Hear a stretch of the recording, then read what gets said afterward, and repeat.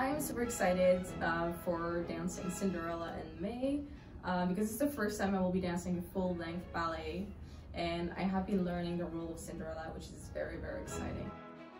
I am very excited to dance in the Playhouse. It's one of my dreams.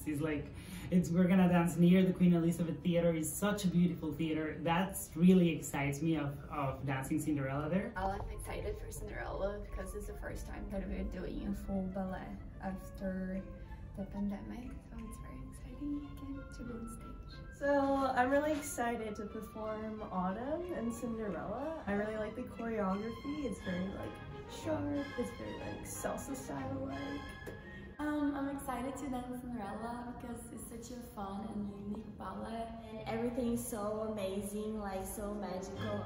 I'm looking forward to our performance because I think to be on stage is when the artist, the dancer, can get appreciation for its hard work.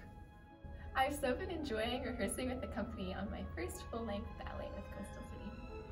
I'm super excited for Cinderella because it's going to be my first full-length ballet in 4 years, and for the first time ever I get to do an acting role. I'm excited to get back on stage and tell such a great story through dance.